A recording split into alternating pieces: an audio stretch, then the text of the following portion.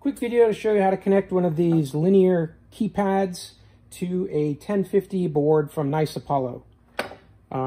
Assuming you know how you're going to wire your keypad up for the application that you have, you're typically going to have your red and your black here on this side for power and ground, and then you're going to use one of these relays here to open and close your gate or operator, depending on what you need. There's different combinations that you can use on this side here, but in this case, I'm just using relay 1.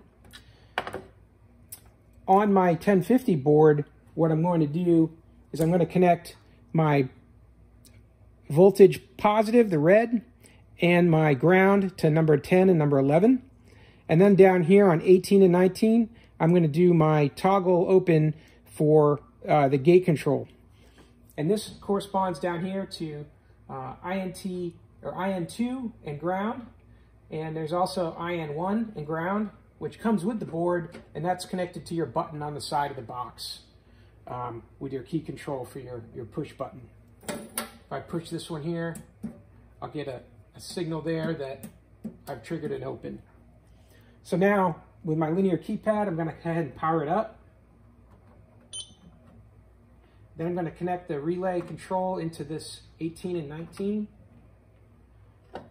And now when I go ahead and input my code into this keypad, I get the green light. I get the green light over here, and we just triggered an open with a relay timer of about 1 second that's set up in my linear keypad. And that's it. So that's how you would connect your keypad out to a pedestal arm out by the edge of your driveway or so you can punch your code in, trigger your light to come on, and open up your gate.